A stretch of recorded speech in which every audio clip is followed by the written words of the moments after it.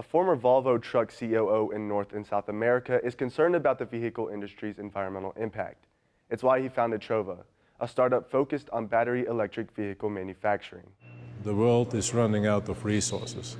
You can lay back and watch and see how all of these things get consumed, or we can take an active role in reducing the consumption or converting the consumption from something that's not renewable to something that is renewable.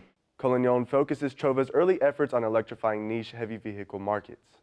Our first product to market is a terminal tractor, also known as a spotter truck or yard dogs, or these vehicles have different names.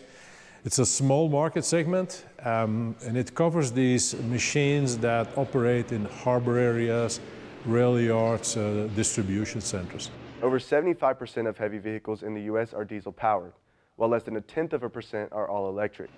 Keeping this in mind, Trova hopes to get a head start in the industry. I think everybody here wakes up in the morning knowing that they're doing a small part, but not an unimportant part, in providing answers to what the world needs.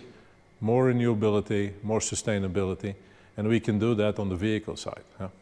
In Pulaski County, Evan Hull, the newsfeed in RV.